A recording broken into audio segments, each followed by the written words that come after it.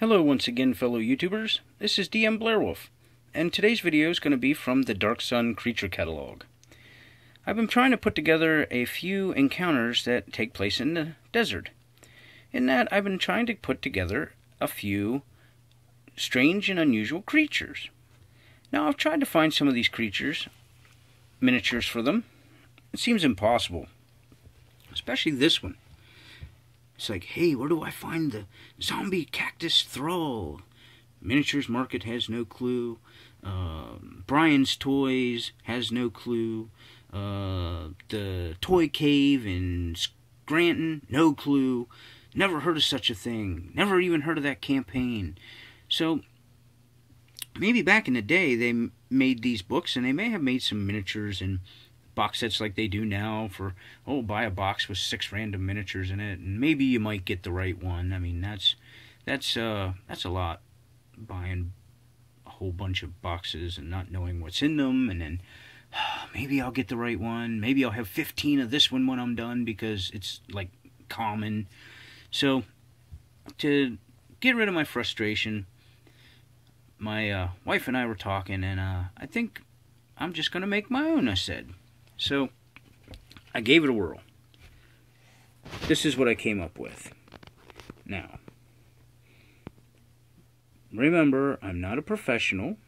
I'm, just trying to get by here with a little bit of talent. And, this is my rendering of it. Now, it's not quite as clean and pretty, but I kind of like how it looks blotched and gooey and all, like, covered in really bright red, like it just maybe might have hit somebody or tried to attack another person before this party of adventurers came along. Also, you can take notice that the desert here looks kind of dry, and the sand and the dirt looks kind of old and dusty. Well, I used some products from Citadel to base this.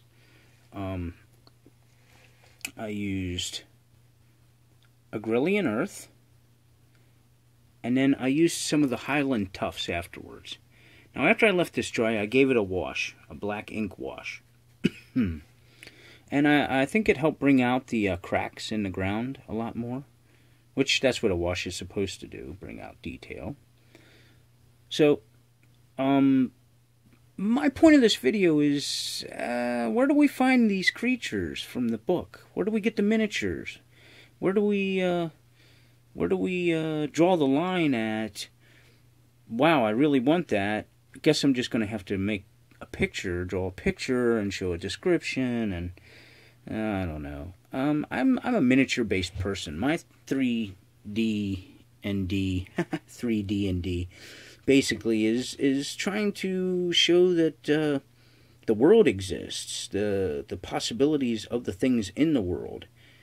So, if you like this video, like, subscribe, comment, and keep on crafting. And once again, thank you for your time. I appreciate you watching these videos.